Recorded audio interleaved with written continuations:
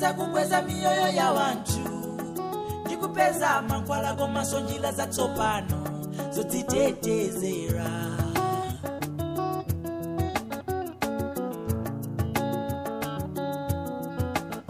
Choncho tieni tiyembe poso kambirana ndikupeza njira zotana ndi matenda. Hello once again. Today, we continue our exploration of MLW. Earlier on today, I had the privilege of speaking with our interim director, Professor Henry Mwandumba, regarding the research at MLW and its impact. Here is what he had to say. Our portfolio has expanded, and even during the time that Professor Malcolm Molineux was director of this institution, malaria was the main focus, but other diseases like streptococcus pneumoniae and other forms of pneumonia, diarrhea disease due to rotavirus, we also began to conduct research in those areas.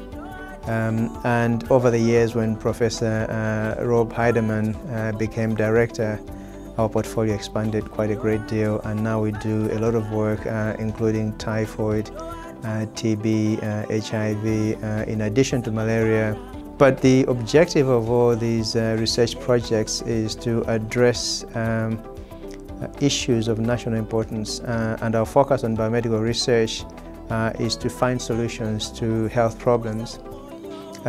So I'll give you an example of vaccines, for example. If you look at the rotavirus vaccine, which is on the national program for childhood immunization.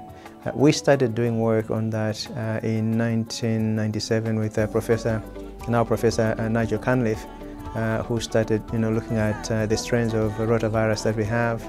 And that work obviously then led on to the development of the vaccine and trying the vaccine here in Malawi and finding it to be effective. And the same was found in other countries, and then it was incorporated into our national childhood vaccination program.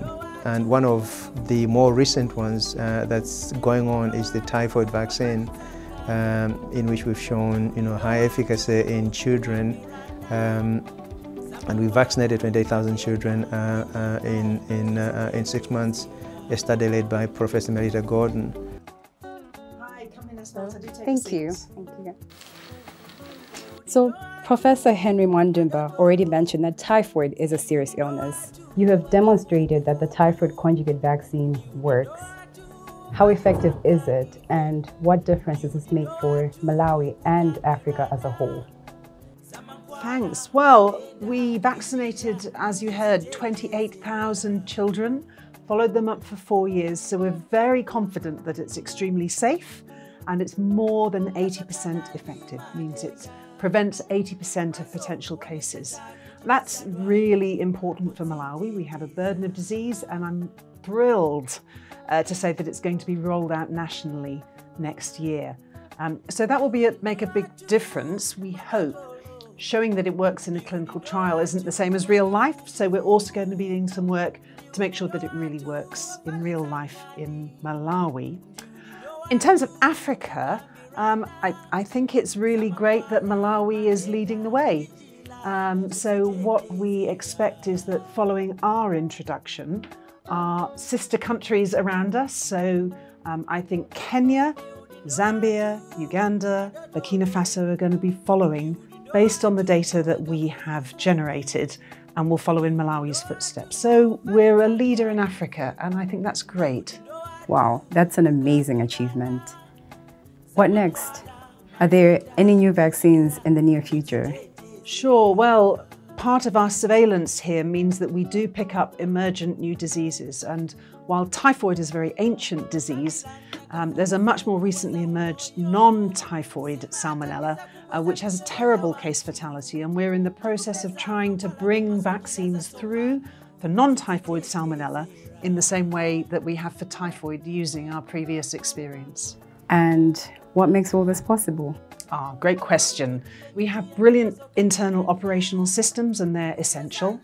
I think our long-term partnerships with the Blantyre District Health Office and more broadly with the Ministry of Health have been critical over at least 2 decades, and they've helped Malawi to become an early uptake country. But most important of all, and most fundamental are the communities with whom we work and among whom we are privileged to work. What amazes me is that our work is not confined to the wards or the labs. A lot of what we do actually starts right from the community level and in partnership with several key partners.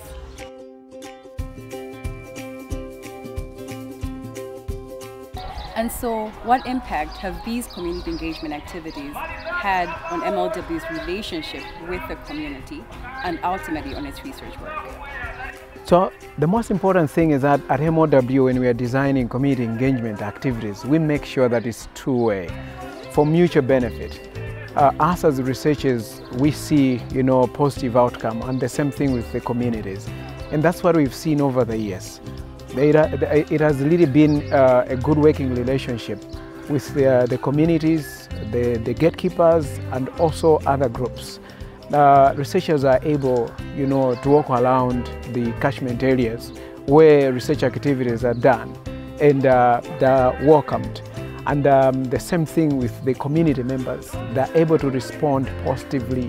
Participation has really been very good. The other projects that we've done, within a specific period of time, the sample sizes were really big, but we've been able, to meet the targets just because of the positive response from the community members, and that can really be attributed to the impact of the community engagement initiatives that we've done over the years.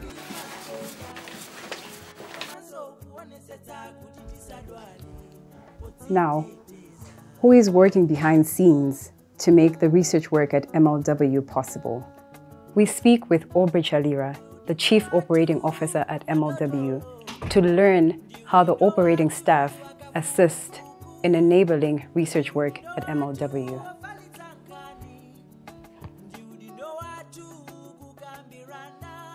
I believe they are what I call the 4 S's plus 1 S, like 5 S's, which we work with from operations perspective in terms of supporting. So I'll start with the plus 5 S, which is strategy. And in this case, in terms of strategy, it's important for operations to make sure that we have a clear operation strategy. And that ops strategy is there really to support the research strategy. So for us, we have to understand the strategy, and research is going to have also a clear strategy so that we are able to support them in that perspective. So that's the big S that I'll talk about. The next 4 S's is really staff in terms of our people, staff in terms of things that we require to support them. Then we talk about spaces, and then we talk about systems. So in terms of staff, in terms of the people within MLW or within the operations team, I think we ensure that we do have people who are rightly qualified in the right places to ensure that the work that they do to support research, they are able to do it diligently and to do it with excellence. And the next S, which is staff, that's the things that we work with to support, provide support to research. For example, we've got the different platforms in the lab. So as operations, we have to make sure that those staff, those items, those platforms, they work in such a way that research is properly supported. So the lab thing is just an example of the kind of stuff that we do have to support research. We are a responsive and responsible organization. We work very closely with the government and other institutions.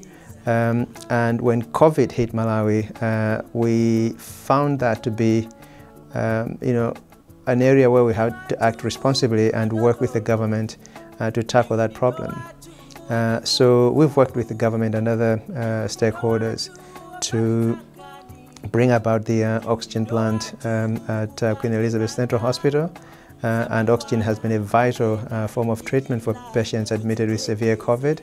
But we've also worked with the government to provide PPE to protect our healthcare workers in hospitals, and these are the frontline workers managing patients with COVID and other infections. Queen Elizabeth and the Malawi Liverpool Wellcome Trust have worked together from the first day that MLW came to Malawi. The contributions, I can summarize them threefold. So capacity building in terms of human resource, young Malawian scientists have gone through the MLW and have turned out to be world-class scientists. Then you have had material resources, infrastructure. Yes, the oxygen plant is probably the latest in the last 2 or 3 years. This is among the so many other contributions that the MLW have done to the hospital. All good things must come to an end. Our journey ends here. I look forward to another 25 years of research that drives health. Ndiudindo watu wakafuku